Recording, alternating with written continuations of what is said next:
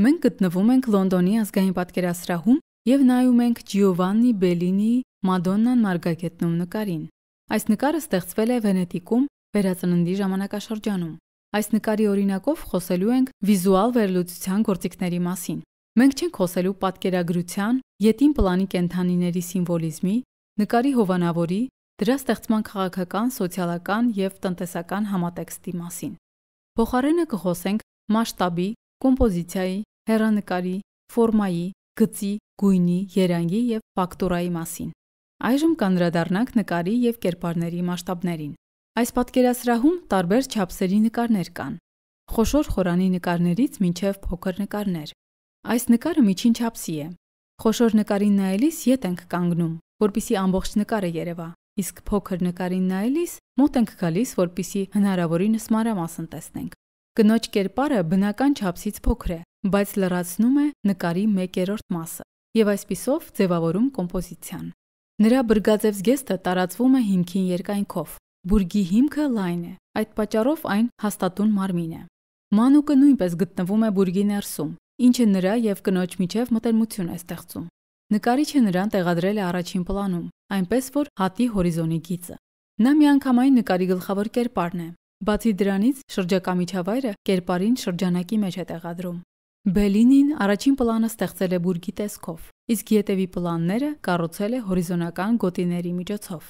Կարելի է նկատել խոտի գոտին, քարերի գոտին, մշակված մարգագետնի գոտին։ Նույնիսկ ամպերը կառուցված են հորիզոնական գոտիների տեսքով։ Կնոջ կերպարը շրջանակված է մի կողմից ծառերի, մյուս կողմից ուղղահայաց շինությունների միջոցով։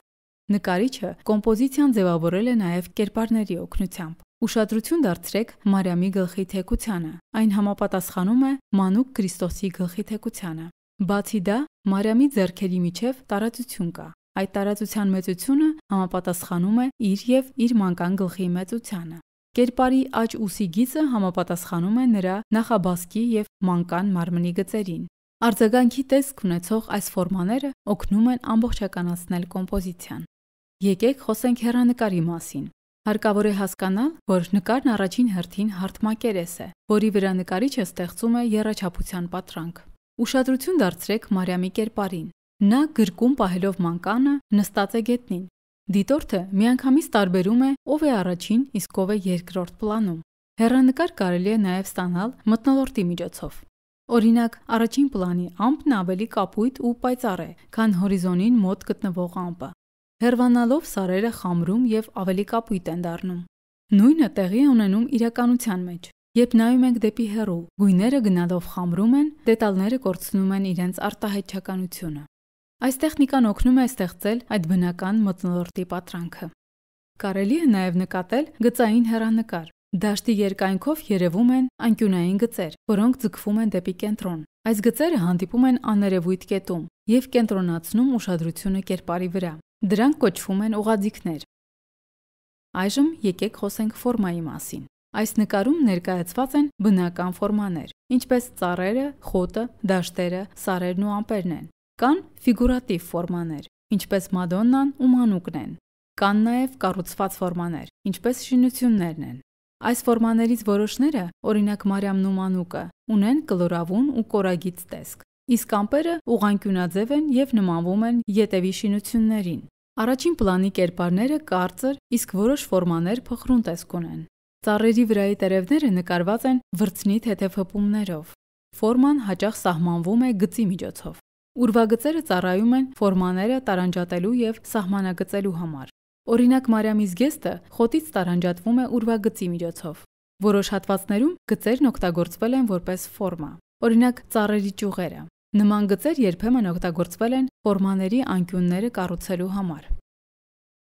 Եկեք մի փոքր խոսենք գույնի մասին։ Աստվածամոր թիկնոցի պայծառ կապույտ գույնը հակադրվում է դաշտերի շագանակագույնին ու կանաչին և միանգամից ուշադրություն գրավում։ Այս նկարում կիրառվել է հիմնականում 3 գույն։ Մեկը կապույտն է, որ օգտագործվել է Մարիամի թիկնոցի, սարերի, երկնքի դեպքում։ Մյուսը կարմիր գույնն է, որը երևում է Մարիամի ենթազգեստին, իսկ երրորդը մարմնի, դաշտերի, շինությունների դեղինն է։ Մարիամի շալը և երկինքը սպիտակ գույնի են։ Այսպես սպիտակ գույնի օգնությամբ նկարիչը կապում է Մարիամին դրախտի հետ։ Գույնը ինչ-որ առումով լույսի գործառույթի արդյունք է։ Այստեղ նկարիչը ցերեկային լույսի պատրանք է ստեղծել։ Արևի լույսն ընկնում է ձախ կողմից։ Թե ամպերի եւ թե Մարիամի ձախ վերևի կողմը լուսավորված է, իսկ աչը ստվերի մեջ։ Կայուն լույսի տպավորություն ստեղծելու համար նկարիչը լուրջ աշխատանք է կատարել։ Մարիամի դեմքի աջ այտը լուսավորված է, իսկ ձախ կողմը ստվերի մեջ է։ Լույսից դեպի խավար անցումը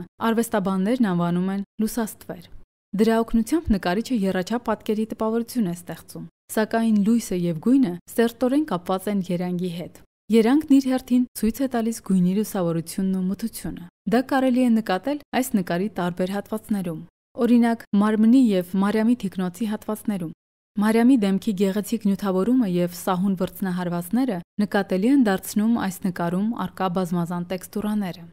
Մարմնի եւ հագուստների ողորկությունը հակադրվում է գետնի կոպիտ խորթուբորդ մակերևույթին։ Կարելի է տեսնել նաեւ ծառերի տերևների փետրավոր տեքստուրան։ Տեքստուրայի միջոցով նկարիչը կերպարներին ավելի հավաստի տեսք է տալիս։ Տեքստուրան անմիջականորեն կախված է արվեստագետի կիրառած նյութերից։ Այս նկարը նկարվել է յուղաներկով, ինչը հարմար է տարբեր տեքստուրաներ պատկերելու համար։ Այժմ խոսենք նախշի մասին։ Նախշը ֆորմայի անընդհատ կրկնողությունն է, որը դեկորատիվ նշանակություն ունի։ Դժվար է պատկերացնել, որ այս բնական ֆորմաներով հագեցած բնապատկերում կարելի է նախշ նկատել։ Մարիամի կապույտ զգեստի վրա ոսկեգույն ասեղնագործ զարդանախշեր կան։ Ուշադիր նայելու դեպքում կտեսնենք, թե որքան մեղմ օրգանական տեսք ունեն հատկապես առաջին պլանի տերևները։ Կարելի է նկատել, որ տերևների ու խոտերի ֆորմաները կրկնվում են, նմանվելով գորգի եւ հիշեցնում բնության հաստատուն լինելու մասին։ Արդյունքում նախշը հակադրվում է հեռանկարին, պատրանքային խորությանը։